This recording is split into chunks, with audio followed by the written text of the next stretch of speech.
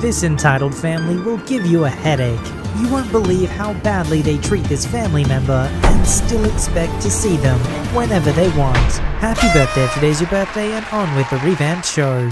I work IT at my college, usually work in the back so I don't have to deal with people, but once a week I get to grace the help desk. My school gives its students a lot of privacy, and they can decide what the school can release to other people when they come for orientation. It ranges from we're an open book to we can't verify the student's existence. This student selected we cannot verify his existence, which applies to everyone that is not an immediate family member. So be me, bored out of my skull, watching the minutes tick by of the last 5 minutes of my shift, ready to get dinner. I get a call from whom shall be known as Apache, very aggressive helicopter parent, hence attack helicopter. Thank you for calling my school. ITS help desk, how can I help you? Hello, my name is Apache, and my son goes to the school, but is having trouble logging in to our online panel for students. Can you give me his password? I'm sorry to hear you're having trouble. However, we do not keep students' passwords on record. However, if he is having issues with it, he can reset it online, call us, or come down to the building we're in to come get it fixed. Okay, can I get it reset then? He really needs to get in. I'm sorry, but it has to be him who asked to get it reset. I can't do it for anyone else. But I'm his mother. I can get it reset for him. I'm sorry, but it has to be him who comes and gets it reset. It can't be anyone else, even his immediate family. But I'm his mother. I've done everything for him. I understand that, but college policy states that only the student can request a password reset. I'm his mother, you incompetent piece of crap. Give me his password. At this point, I know it's about to get fun. I look back at my manager, who is totally awesome and loves stuff like this, and signal to her to get on the line and listen. I understand your frustration. However, I can't go against college policy. I would recommend that you call your son and tell him to call us to get his password reset. No, you listen to me, you little crap. If you don't reset her son and person I know's password right now, I'm going to get you fired. Her son was one of those guys who lived on my floor and I knew, but wasn't really friends with. Okay, let me talk to my manager and see what I can do. I go back to my manager, who is already smiling about this lady, and I tell her I know this guy, and if it's alright to text him and let him know that his mum is on the phone asking to change his password. Since it's about his account, she says go for it. Yo buddy, your mum is on the phone cursing me out because I won't change your password. Did you need it reset? What? No, I know my password. Why is she calling you? She's saying you forgot your password and is now going off the walls. I put her on hold and I'm sure she's steaming at this point. Wait, what's her name? Apache.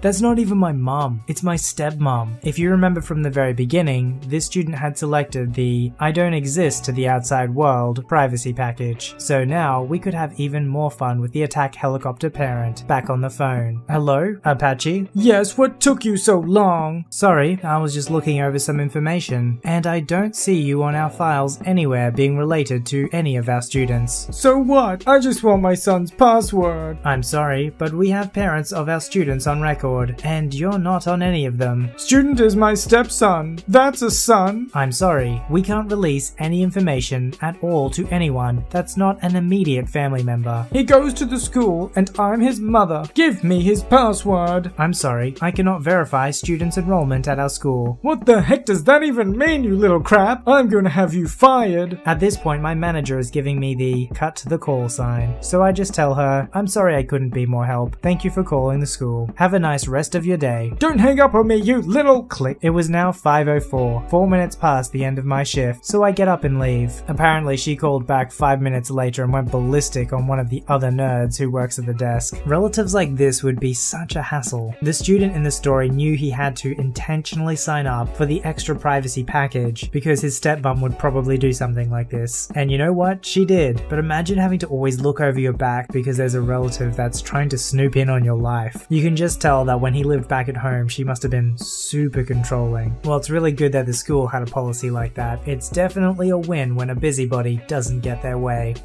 I used to volunteer at an animal shelter when I was in high school. Where I am from, shelters overflow, and the adoption coordinators take in and give away dogs. Just a signature, no questions asked. Just to add, I love dogs more than life itself. This is especially why this story made me rage. Scotty was a big black lab, a 7-year-old gentle giant. All he would ever want from anyone would be a few pets, maybe a belly rub. I met him, the best dog I ever knew, in the worst circumstance possible. He was being abandoned by his family. Enter EM, EF, and EK. EM, 40, almost tearfully claimed that there is no way they can keep Scotty anymore. EF, late 40s, has just gotten a job in Australia, and the family must relocate. They have no financial means to take the dog. I was just a volunteer, so I saw as the shelter manager sighed as she processed him into the shelter. The dog has no idea what is happening to him. He just wagged his tail. The entitled family dropped him inside and suspiciously, without a tearful goodbye, left him at the door. Now, the shelters in my country are not like those you have in the West. They are basically a free-for-all, a big area in which dogs are just tied. Some roam loose. It's absolute hell. So we tried to love the dogs enough to make up for the lack of infrastructure. Now back to Scotty. It has been 2 days and he wouldn't budge from the spot that his family had left him. He would hear footsteps and wag his tail just to be disappointed. He wouldn't eat. He was the saddest dog I had ever seen. I would sit next to him and he would just put his head on my lap and sigh. I couldn't bear it. I took him home. It took him 2 weeks to become happy from depressed. He also had a ton of medical issues. His liver was giving out. I wondered why his ex-family hadn't told us he was this unwell. One day, the shelter got a call. It was the entitled family, asking if they could visit Scotty. Red flag number 1. They had to urgently relocate. Why hadn't they left yet? I told them politely that Scotty needs some time to get used to his new house. EM told me EK has been crying for him and wants to see him. I agreed. They came to my house to meet him. Scotty was ecstatic. He was almost ready to leave with EK. What was funny to me was the EM and EF sat in the car while EK went up to pet him and take pictures with him on his phone. He didn't seem emotional and spent about 10 minutes with the dog. This happened 2 or 3 times until I decided it was taking too much of a toll on Scotty. Every time they left, it started all over again. Scotty was sad, depressed, wouldn't eat. I promised myself I'd let him forget those people. They had now started calling me every other week and I asked them when they're going to Australia. When are you guys leaving though? That's none of your business. Well, Scotty's well-being and emotional state is my business, so I can't let you guys meet him again. He doesn't eat for a week after you guys leave.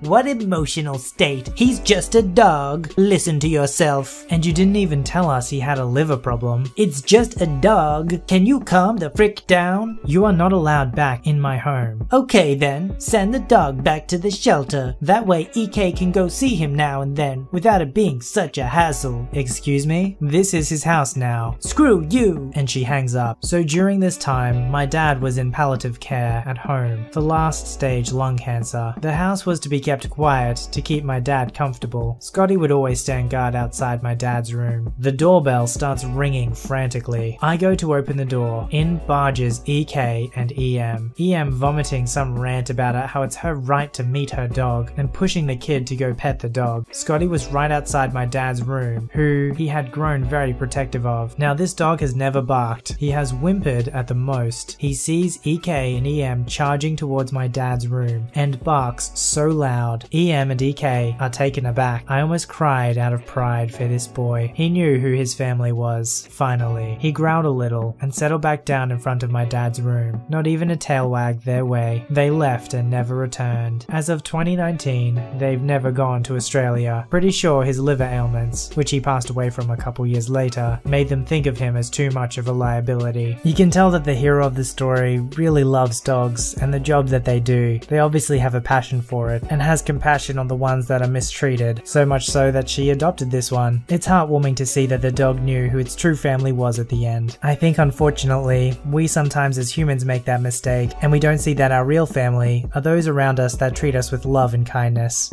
So my story starts on what was a normal day, taking calls on the front line for a large cable company. The job pays well, and for the most part the people I deal with are fairly nice to talk to. Quite often, we'll get calls from seniors, especially in the morning, who have premise equipment issues, such as snow on screen or no signal on their TV sets, connected to our digital equipment. Now, my heart does go out to some of these folk, because up until recently, past few years, we would supply straight analog cable to many homes. homes, coax direct from wall to TV with scrolling guide. However, most cities we service nowadays require our digital equipment to receive channels, and this has caused a lot of frustration with older people who don't know how to operate said equipment. That is to say, always having your TV set on video or HDMI to get picture. So oftentimes we get customers who are repeat offenders with long ticket histories of these types of issues. So anyway, I get a call from an older gentleman who's quite bitter and mean right off the bat. He doesn't like that I asked for his address, telephone number to verify the account, hates that he has to speak with a machine before reaching an agent, etc. I have some experience handling these types of customers. However, this call was going to be a little different. I spent over 45 minutes with this guy. We'll call him Mr. Smith, trying to get his TV set connected to the digital box properly so he could receive a picture. No luck. He was getting clearly frustrated by the whole ordeal and started blaming me for not being able to do my job properly, how I was useless, etc. Whatever. Like I said, I've dealt with this before, so I tried my best not to take it personally. But eventually, I had to ask him if we could book a service tech to the home, a courtesy call, to get his TV working correctly. Unfortunately, our booking calendar was showing an appointment 3 days out. That's when he dropped this on me. Don't bother sending a gosh darn technician, because I'll be dead by then. I'm 94, and TV is the only thing I have left. Are you really going to make me wait for a tech? I instantly felt bad. I mean, I've heard every complaint in the book as to why people don't want to wait for a tech, but this one kind of got me. I'm in my mid-20s, so honestly, I can't even imagine how it must feel to utter those words. So I spoke with my supervisor, who said they'd see if we could get someone out earlier, but we couldn't promise anything. So I let Mr. Smith know,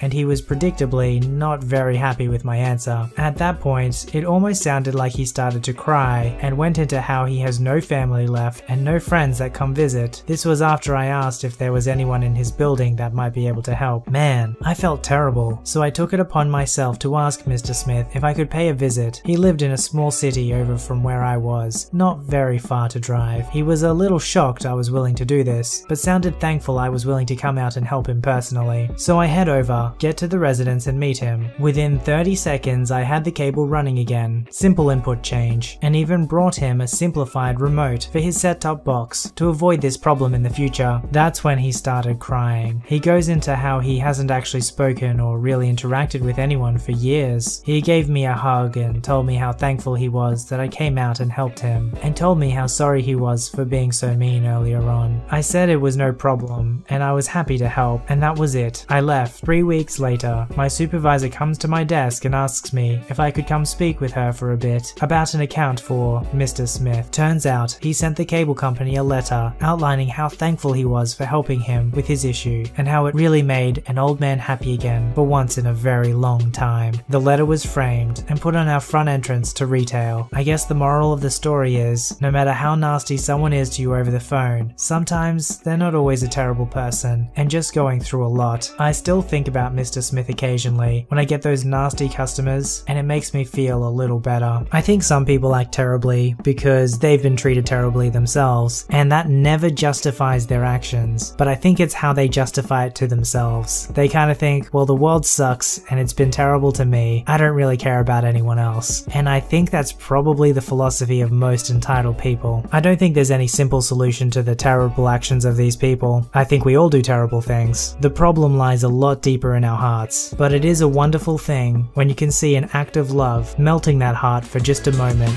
Submit your story to be read on the channel at VoiceyHereStories@gmail.com and join our Voicey veteran community at r/VoiceyHere. Don't forget to like, subscribe, and hit that bell to never miss an episode. Alright, Voicey veterans, I'll see you in the next one.